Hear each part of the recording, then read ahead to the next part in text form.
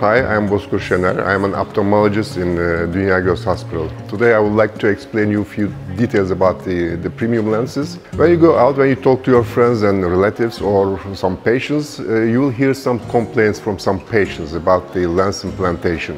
Why is that? When you talk to those patients, they complain sometimes. Are those patients problematic, or the problem is the decision making before the surgery? Normally, few details must be done. First of all, the patient choice is very important. The lifestyle of the patient, the job of the patient, and the expectations of the patients are really important. For example, the pilot is different, the truck driver is different, or the accountant is different. You have to make choice for the good patient.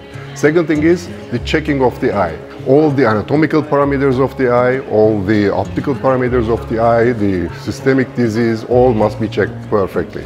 And the third part is the lens. Which lens must be chosen? Of course, there are many brands, many categories, and for that eye, the lens must be chosen in a perfect way, in a very careful way. Normally, nowadays, we use the add-off lenses because they can tolerate a lot of things, and that they are so easy for the patients. And if a surgeon makes a real good choice for that eye, especially for that eye, the result is going to be very successful, and the patient is going to be very happy after the surgery. Thank you.